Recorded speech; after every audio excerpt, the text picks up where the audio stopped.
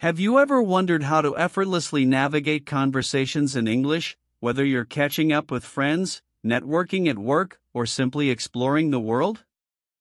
Welcome to the MA English channel, your one-stop destination for mastering the English language. In today's video, we'll embark on a practical language journey through a captivating conversation. This immersive experience will not only enhance your listening skills but also empower you to speak with confidence. Get ready to listen closely as we dive into this engaging dialogue, first without any subtitles, and then with captions to guide you. Remember, the key is to actively listen and shadow the speakers, mimicking their pronunciation and intonation. By the end of this video, you'll feel more comfortable and confident engaging in conversations in English. So, sit back, relax, and prepare to supercharge your language learning journey. Don't forget to like this video, subscribe to our channel for more engaging content, and share your thoughts and experiences in the comments below. Let's learn and grow together.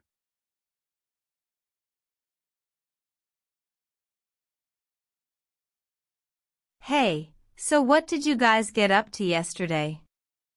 You mentioned a family outing? Oh yeah, it was actually a lot of fun. We decided to have a picnic in the park, so it was a bit of a scramble getting everything ready in the morning. A picnic sounds lovely. What kind of food did you bring? Well, we knew it would be a hot one, so we wanted to keep things light and fresh. Mom made her famous potato salad. You know, the one with the dill and the secret ingredient? Oh, I love that potato salad. Is it the capers? Bingo! You got it. Anyway, Dad grilled some chicken skewers, and we packed a bunch of crudité with hummus. We also brought some fresh fruit salad and homemade lemonade for some refreshing sweetness. That sounds delicious. Did you make the lemonade yourself? Actually, my little brother, Leo, insisted on helping. He squeezed all the lemons like a maniac and ended up soaking himself in the process. It was quite the sight. Oh, I bet. Kids always make things interesting, don't they? Definitely. He was also in charge of packing the snacks, which basically meant shoving every chocolate chip cookie he could find into the basket. Sounds like a typical 5-year-old. Did you manage to sneak some healthy options in there too? Of course. I snuck in some grapes and apple slices disguised amongst the cookies. Hopefully, he won't notice the difference. He'll be too busy enjoying the sugar rush to care, trust me. So, what else did you need to prepare besides the food? Well, we had to pack all the picnic essentials: the blanket, the frisbee, a volleyball for Dad and Leo to play with, sunscreen, bug spray, and a whole stack of magazines for Mom and me to relax with. Sounds like you were well prepared. Did you forget anything in the rush? Almost. Just as we were about to head out, Mom realized she'd forgotten the speaker for playing music. We had to do a mad dash back inside and rummage through the house to find it. Oh no. But at least you found it in the end, right? Yep. Finally, after all that chaos, we were finally ready to hit the park. I can't wait to tell you all about the actual picnic itself. It was quite an adventure. I can't wait to hear about it. But first, let me finish my coffee, then you can spill the tea. Deal. After 30 minutes.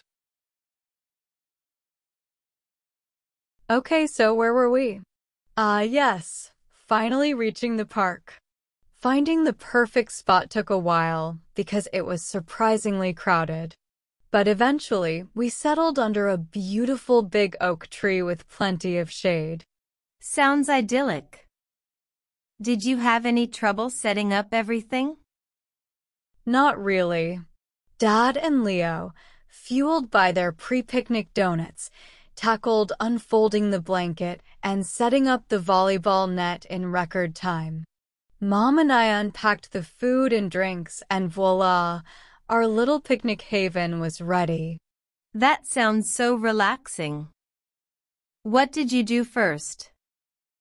Well, Dad and Leo immediately launched into a fierce volleyball match, their competitive spirits soaring. Mom and I spread out on the blanket with our magazines, enjoying the dappled sunlight filtering through the leaves. The potato salad was a huge hit, especially with Leo, who somehow managed to avoid the grapes and apple slices entirely, despite my best efforts to disguise them amongst the cookies. Classic. Did you get any time to relax and read your magazine? Honestly, not really. Every few minutes, Leo would come running over, his energy boundless. One moment he'd be asking for another cookie, the next he'd want me to throw the frisbee, and then he'd need help untangling the volleyball net from the tree branches he'd enthusiastically but clumsily attempted to climb. It was a constant stream of activity, keeping me on my toes. Sounds like you had your hands full. But in a good way, right? Absolutely. It was just funny how quickly things went from peaceful relaxation to full-on family chaos. But hey, that's what family outings are all about, I guess, creating memories and embracing the unexpected. Absolutely. Did you manage to squeeze in some quiet time at all? Eventually, yes. After lunch, Dad and Leo were worn out from their epic volleyball game, finally succumbing to the afternoon heat and collapsing for a nap under the shade of the tree. That gave Mom and me a chance to chat and actually relax for a bit. We even managed to finish a whole chapter of our respective books in peaceful companionship, the gentle hum of conversation and the chirping of birds providing a calming soundtrack to our stolen moments of quiet. That sounds lovely. What did you do after that? Well, once everyone was awake and re-energized, we decided to take a walk around the park, the afternoon sun casting long shadows as we strolled along the winding paths. We stumbled upon a little ice cream stand, and of course, Leo insisted on getting a giant waffle cone piled high with all the toppings his imagination could conjure. Of course he did. Did you share? Let's just say I ended up with sticky fingers, a few sprinkles in my hair, and a heart full of warmth watching the pure joy on his face as he devoured that ice cream cone with gusto. It was a messy but delightful moment, a perfect snapshot of childhood innocence and summertime fun. It sounds like you had a wonderful day, Clara. Even with the chaos, it seems like it was filled with heartwarming moments and genuine connection. It absolutely was, Lily. It's always nice to spend quality time with the family, creating memories that we'll cherish for years to come, even if it gets a little crazy sometimes. It's a reminder of the simple joys in life and the importance of embracing the unexpected moments that come with being part of a family. I completely understand. I'm glad you had such a great time. Maybe we can plan a girls' outing soon for some peace and quiet, haha. Sounds like a perfect plan. A chance to unwind, recharge, and create some memories of our own. I'll hold you to it.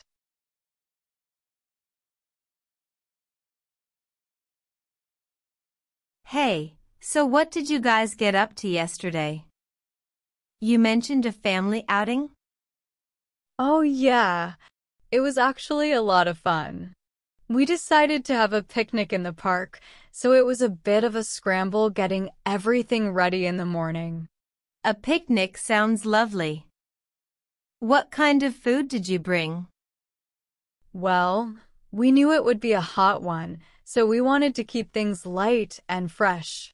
Mom made her famous potato salad.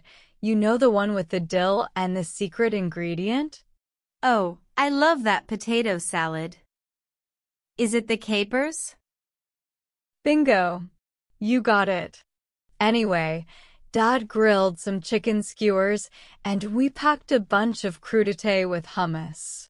We also brought some fresh fruit salad and homemade lemonade for some refreshing sweetness. That sounds delicious. Did you make the lemonade yourself? Actually, my little brother, Leo, insisted on helping. He squeezed all the lemons like a maniac and ended up soaking himself in the process. It was quite the sight. Oh, I bet. Kids always make things interesting, don't they? Definitely. He was also in charge of packing the snacks, which basically meant shoving every chocolate chip cookie he could find into the basket. Sounds like a typical 5-year-old. Did you manage to sneak some healthy options in there too? Of course. I snuck in some grapes and apple slices disguised amongst the cookies. Hopefully, he won't notice the difference. He'll be too busy enjoying the sugar rush to care, trust me. So, what else did you need to prepare besides the food? Well, we had to pack all the picnic essentials: the blanket, the frisbee, a volleyball for Dad and Leo to play with, sunscreen, bug spray, and a whole stack of magazines for Mom and me to relax with. Sounds like you were well prepared. Did you forget anything in the rush? Almost. Just as we were about to head out, Mom realized she'd forgotten the speaker for playing music. We had to do a mad dash back inside and rummage through the house to find it. Oh no. But at least you found it in the end, right? Yep. Finally, after all that chaos, we were finally ready to hit the park. I can't wait to tell you all about the actual picnic itself. It was quite an adventure. I can't wait to hear about it. But first, let me finish my coffee, then you can spill the tea. Deal. After 30 minutes. Okay, so where were we? Yes, finally reaching the park. Finding the perfect spot took a while because it was surprisingly crowded. But eventually, we settled under a beautiful big oak tree with plenty of shade. Sounds idyllic. Did you have any trouble setting up everything? Not really. Dad and Leo, fueled by their pre-picnic donuts, tackled unfolding the blanket and setting up the volleyball net in record time. Mom and I unpacked the food and drinks, and voila, our little picnic haven was ready. That sounds so relaxing. What did you do first? Well, Dad and Leo immediately launched into a fierce volleyball match, their competitive spirits soaring. Mom and I spread out on the blanket with our magazines, enjoying the dappled sunlight filtering through the leaves. The potato salad was a huge hit, especially with Leo, who somehow managed to avoid the grapes and apple slices entirely, despite my best efforts to disguise them amongst the cookies. Classic. Did you get any time to relax and read your magazine? Honestly, not really. Every few minutes, Leo would come running over, his energy boundless. One moment he'd be asking for another cookie, the next he'd want me to throw the frisbee, and then he'd need help untangling the volleyball net from the tree branches he'd enthusiastically but clumsily attempted to climb. It was a constant stream of activity, keeping me on my toes. Sounds like you had your hands full. But in a good way, right? Absolutely. It was just funny how quickly things went from peaceful relaxation to full-on family chaos. But hey, that's what family outings are all about, I guess, creating memories and embracing the unexpected. Absolutely.